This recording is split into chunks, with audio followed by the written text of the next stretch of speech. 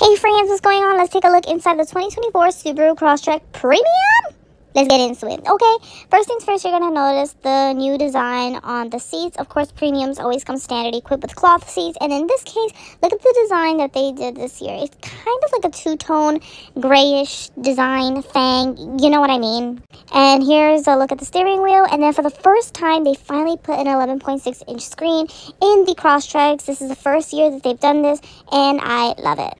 So you get two cup holders right here, and then bam, here's a storage area to shove all your old receipts, so that way your husband don't see anything that you've been purchasing, okay? Now here's a look at what the door looks like, and now we're going to take a look inside the back, okay?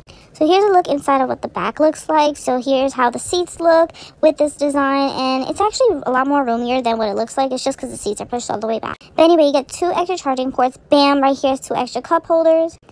And then, bam, bring the seat right down. And like usual, you'll always have a little bit more extra cargo room. Speaking of cargo room, let's take a look inside. You're going to notice it's got a decent amount of space. You know what I mean? So if you don't really want a sedan, but you don't really want an actual SUV, this is still a great option. Anyway, thank you guys so much for watching. Ask me any questions. Okay, bye.